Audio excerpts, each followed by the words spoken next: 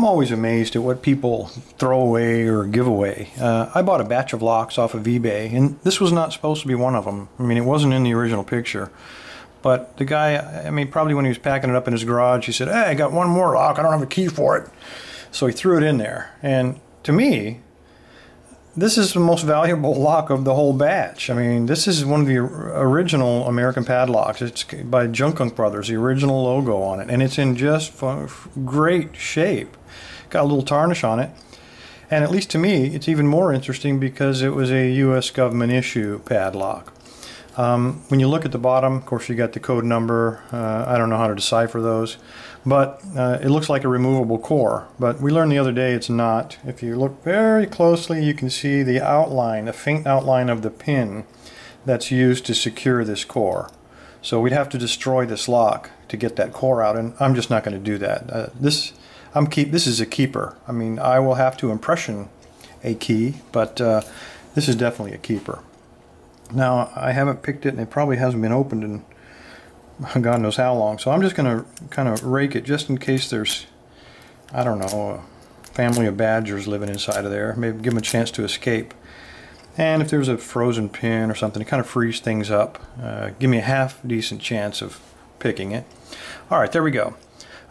We know it's full of serrated pins, so I'm going to probably be quiet. I'll tell you where I am. I'm going to put the pick all the way to the rear. Put just the slightest of tensions and then start moving up the stack. I'm looking for the binding pin. And 5 is springy. 4 gave me 2 clicks. I don't know if you can hear that. I'm moving up to 3. Nothing.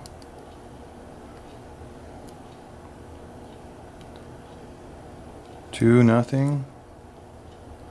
1, nothing. Get back to the stack, and I'm just going to start do it again. This time I'll be a little bit more aggressive in my pressure on the pick, trying to get another click out of the.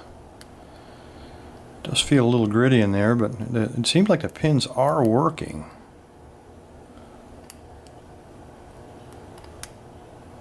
Okay, I got a kind of a false set there. Felt something give. Okay, third try. Coming down the stack. A little bit more aggressive on the pins this time. And usually if I don't get it within the third try, I will reset and try it again. And if that doesn't work, we're going to call, there we go. Wow, it was that first pin, and oftentimes I have trouble with that. Sometimes I forget that first pin. There's the open, by the way. He's right there at the very top, so when your pick is in, he's kind of right under, I'm sorry, your tension tool. He's right under the tension tool, and there's nowhere on the top to get leverage. You can't, like the rest of them, you can kind of cantilever off of the edge of the keyway, but that top one sometimes I kind of overlook him because he's kind of hidden, and I actually have to put the pick on him and push manually. I can't lever off of anything, so be a little bit careful with that.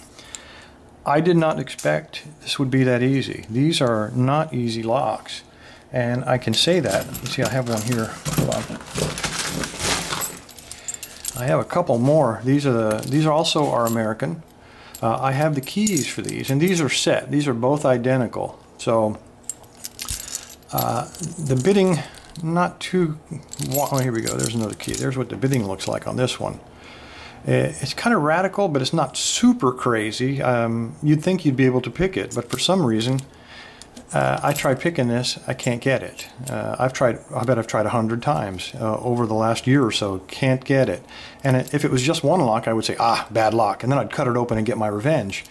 But I can't do that because his brother here is keyed exactly the same, and I can't open him either. And so in good conscience, I can't cut these guys open. So if you can't get them, sometimes they're just a little bit quirky. Give it a chance, keep trying, and eventually you'll get it open.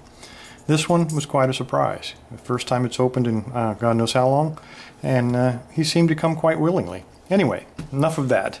Everybody, thanks for your time. Everybody stay safe and stay legal.